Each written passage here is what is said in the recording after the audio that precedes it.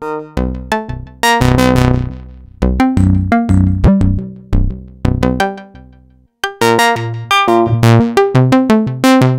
hello and welcome to this video that is a quick exploration of the differences between the Waveplane oscillator and the WTF oscillator from Dove Audio.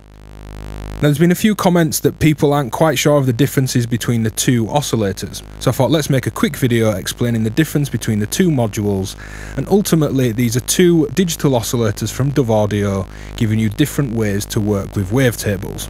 And both of them might result in things that are tonally quite different because of the approaches to wavetables that the Waveplane and the WTF offer.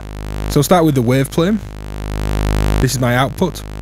It's 4 different wavetables with a selectable wave on each corner and an X and a Y to scan. And I'll zoom in, you should be able to see that little dot on the screen.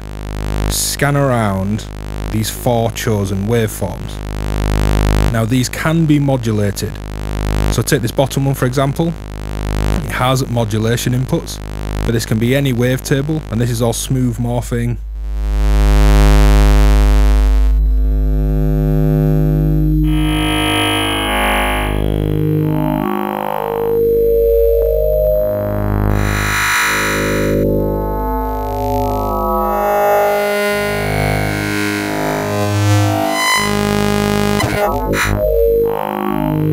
So if we didn't want to modulate these waves, we could choose 4 static ones. Move over to this side. Go up.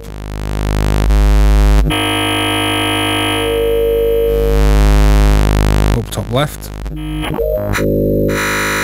then use the X and Y, and this has modulation inputs to actually move between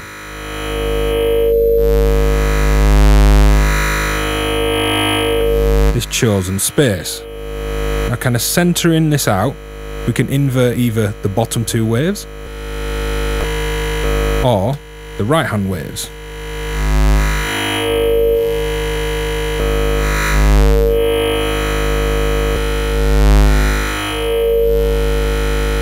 And of course, depending on the waves chosen, this inversion will give you quite different results. Now the WTF oscillator gives you 2 choosable wavetables, a front, let's say a saw, and as we move over on the width, again, we can choose, let's say that waveform. And what the WTF does is kind of pull open a window. If you imagine some shutters opening, with a front waveform in front of the shutters, and then as you pull it open, the rear waveform comes through. Just to quickly go through what's on screen, the red wavetable, and again I'll zoom in, is the front one, matching up with the knobs. The white is the actual output wave, and the blue is the rear wave.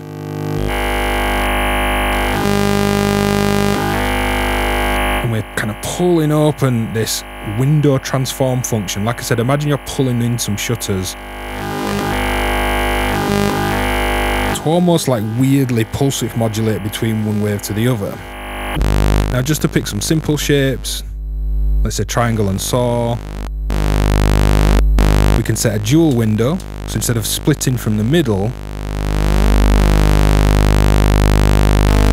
you can split from 2 points. You can invert the rear wave. Notice that inversion. Again, with either single or dual points.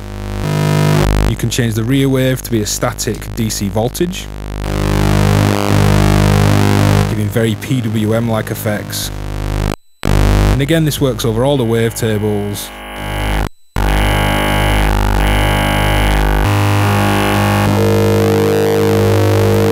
Or we can use noise, where this becomes the rate of the noise.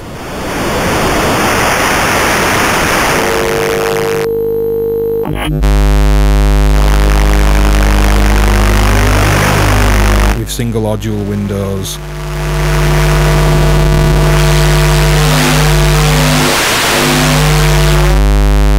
So hopefully that's made it a bit clearer. The Waveplane, one last time, 4 selectable wavetables that you can modulate or leave static, and an XY position to scan around them like vector synthesis. The WTF, a front and a rear wave. You can also modulate these with attenuators as well, and a width control that kind of pulls open a window between that front and rear wave, and options to invert and flip and DC one of the waves and turn it into noise. Both different and quite unique ways to work with wavetables. Now the Waveplane is still on Kickstarter. Paula from Dove Audio has lent me this oscillator. I said I'd just make a couple of videos and I wanted to have a play around with it. So let's just make a little patch with the Waveplane as well. Cheers for watching. Support me on Patreon if you like the work I do. If you have other questions or comments, leave them in the description. Link in the description to the Kickstarter. Hope that's been useful for those of you that had questions. Cheers for watching.